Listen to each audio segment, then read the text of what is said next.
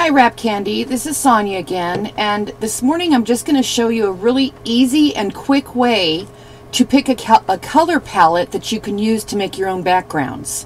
This is going to be a two-part video. The first part is going to be where I show you how to use the Palette FX. It's a free download program. I've saved it to my favorites, and I also just found a random image online that I really liked the colors in, so I'll show you how to do that and then import it into Wrapcandy. I have the color palette FX brought up, and I'm going to select a photo from my desktop where I've actually put it just now. You can do this with any photos, any images. This is the one I'm going to be using. And if you'll notice, I've got a bunch of different colors in here. I really like this color palette, and it shows all of the colors here.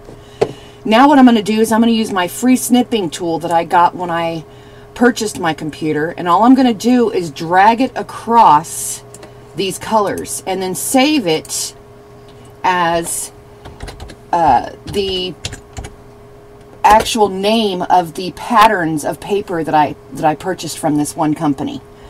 So I'm going to name it, call it the Jocelyn palette, save it to my desktop. Go ahead and close out of this now, and then I'll show you how to import it into Wrapcandy. So you just open up Wrapcandy, and I'm going to create a new background. What I like to use is the preset None, and I make my width and height the same, 8.0. And once you've done that, you're going to make a background that's 800 by 800.